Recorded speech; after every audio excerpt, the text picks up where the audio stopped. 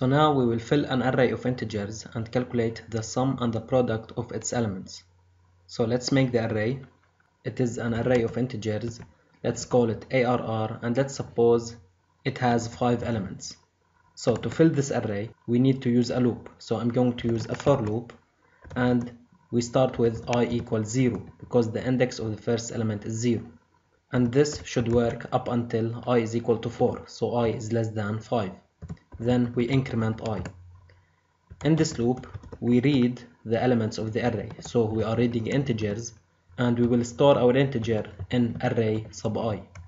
So in the first iteration we are reading array sub 0. In the second iteration we are reading array sub 1. And this will continue until we read array sub 4. Then I will be incremented and I will not be less than 5, and you will get out of the loop. So this over here is how we fill our array. Now let's calculate the sum of the elements inside the array and also the product. So let's define this variable. Sum is equal to 0 and also the product will be equal to 1. Now let's iterate over the elements of the array. So int I equals 0, I is less than 5 and I plus plus, and inside this loop we will add each element to our variable sum. So sum plus equals array sub I, and the product times equal array sub I.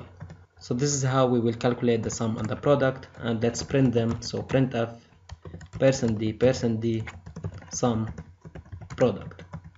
And this is it for this question. So let's run the program. Let's fill the array 1 2 3 4 5, press enter.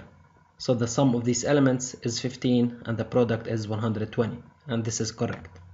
Now let's make a function that takes an array and fills it. So this function will not return anything, so its type is void, and let's call it fill array.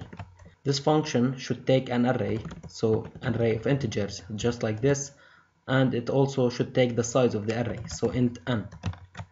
Inside this function we will write the same code over here. So let's copy the code and paste it over here.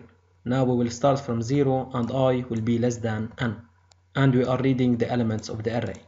And as we said before, arrays are passed by reference. So if we fill the array in this function, it will be modified inside the main function. So let's use this function.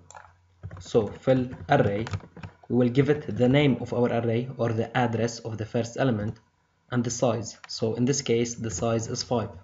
Let's run the program again, give the same example, so 1 2 3 4 5, and we get the correct answer. I will comment this line of code and I will run the program again, and as you can see we already have some garbage values in our array as we said before. So let's see how can we initialize all the elements of this array to be equal to 0. We do it like this, equal empty braces. Now as you can see the sum is 0 and the product is 0 because all the elements were initialized to be equal to 0. So this is it for this video, and I'll see you in the next one.